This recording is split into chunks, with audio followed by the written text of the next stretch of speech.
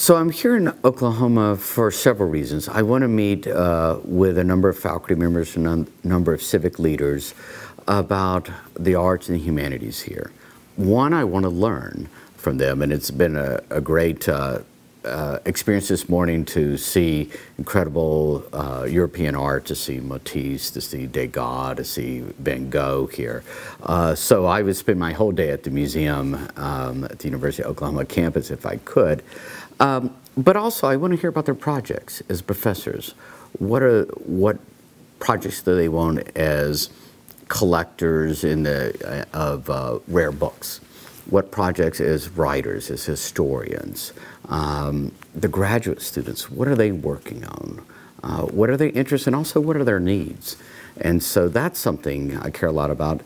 Also, not just telling them here are the grants we give, but reminding them that the Oklahoma Humanities Council, which we fund, is an important anchor for their funding too. We have given $9 million to the state in the last 10 years, but a great deal of that has been with our state humanities partner.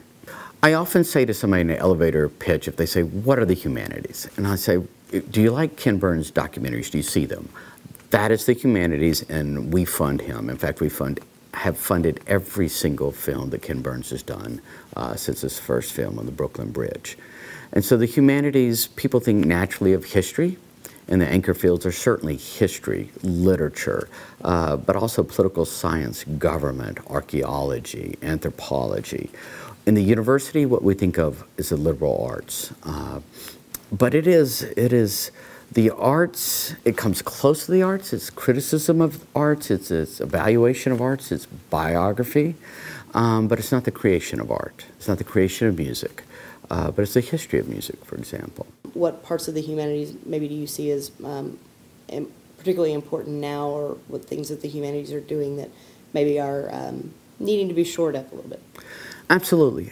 I think we're in the midst of a time where a lot of people are talking about what do we want the direction of our nation to be.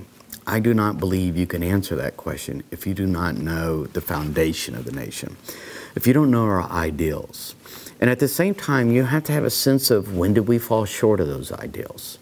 How did we get to a civil war? Why was this civil rights movement necessary? What was going on in our society?